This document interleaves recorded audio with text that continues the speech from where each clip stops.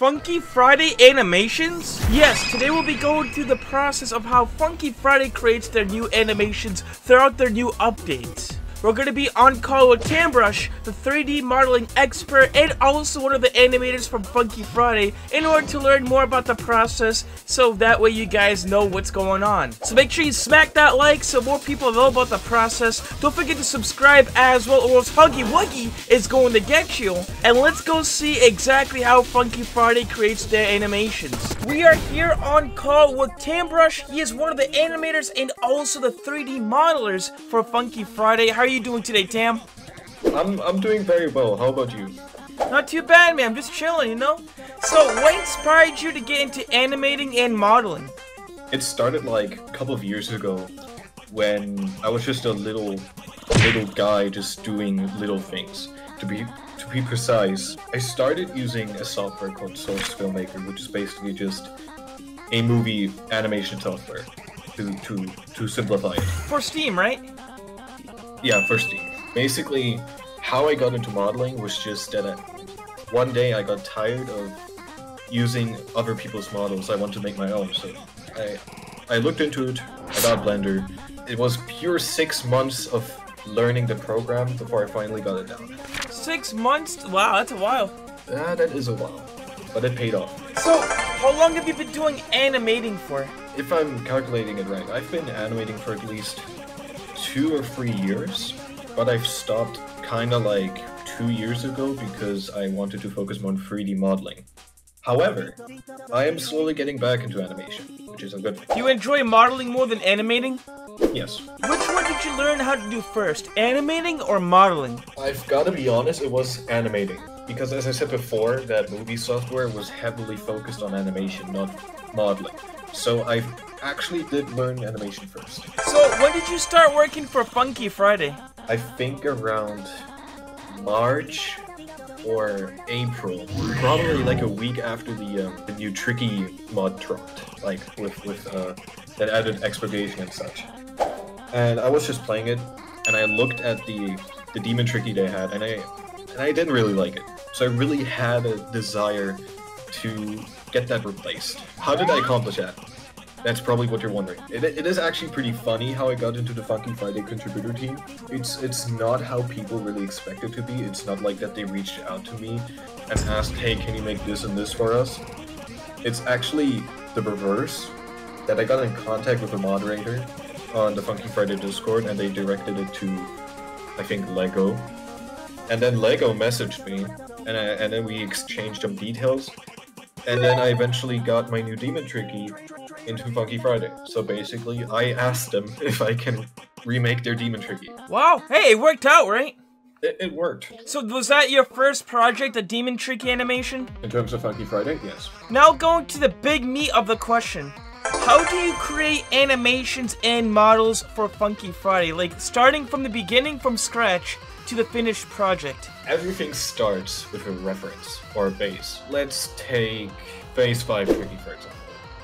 Phase 5 Tricky already has an existing concept. So you take that concept and you use it as a reference. The issue with Phase 5 Tricky is that it only had one reference, so I kinda had to improvise on certain features. You start off with a relatively primitive form, which can either be a cube or a sphere. It then depends on what your next workflow is. There's several types of workflow. I'm not going into that. That's a rabbit hole in itself. But what I do is just called sculpting, digital sculpting. What I do is just take a sphere, subdivide it a lot until I can easily play around with it and literally sculpt on it. Then I sculpt out the basic head mesh, the base mesh, or however you want to call it. And I do that until I have a somewhat acceptable silhouette. You do that with the whole body, and then you go slowly more into detail.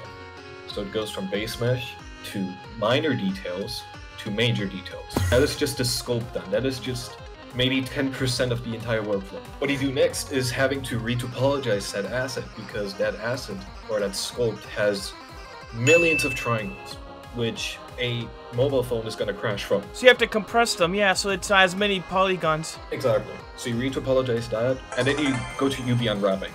The easiest way I can explain UV unwrapping is take a doll, for example, or your t-shirt. Your t-shirt has like seams on your shoulders and such. Basically, your mesh has that as well, and it unwraps on those seams. And what you get with is a UV map, which is then used to texture. Well, dang, that's a long process, though. I'm not gonna lie about that. So, what was the most stressful and complex project that you had to work for Funky Friday? If I'd had to think about it, it was probably the cutie animation. QT animation, so the robotic one. Exactly. How come? So the process with all other assets is pretty much the same, but with cutie, because it's a robot and it's nothing organic, I kind of had to move things around a little. The main issue with the cutie animation was that I had to figure out how to properly texture it. I tried unwrapping it, but it had unwrapping issues. Then I tried to just texture it with materials, which is another way to texture something, but if you want to make it as optimized as possible, you want to go with a texture. That also failed. So I had to go back with the texture map, and I spent a good 2 hours unwrapping the whole thing over and over until I got a good result. Wow, so it took you a couple of hours. Speaking about hours, which project took you the longest? I'd have to say Phase 5 Tricky. How long did that take you? I think it was 12 hours non-stop. 12 hours is actually really quick. Wait, animating and modeling, or is it just modeling? It was just modeling. Oh, dang, that's still really fast for a model, though. I'm not gonna lie about that. Yeah, but you have to think about that. That was 12 hours of non-stop working. Nice. So, which project did you enjoy the most? The Demon Tricky remake, in fact. How come? You know the current Demon Tricky, it's cool and all that, but I don't think that it holds up to my current standards, especially when Phase 5 comes in. You're gonna have this weird comparison that Phase 5 looks really good, but the current Demon Tricky does not look as good as Phase 5. So I wanted to remake it. I really wanted to remake it for a long time, but I never really had a reason to until now. Yeah, exactly, because you're learning more every day, like, you know, through experience and everything like that. So I think there's a big difference between you a couple of months ago and now. A person is always learning and changing. So is there any tips that you'd like to share for those who are new to animating or modeling? One tip I can give to fellow 3D artists is that if you just start with something simple. No one forces you to model a whole Lamborghini in 5 hours. Start with something simple like an apple or a donut, and then slowly build yourself up there. It's gonna take some time, but you're gonna get there. Exactly, you gotta take baby steps to reach your goals. So, I know that there's a lot of other contributors, a lot of other animators on the Funky Friday team. How do you correlate and work together? The whole contributor team is basically located in a single chat room, where we can change out, like exchange pictures of stuff we're currently working on, and all that.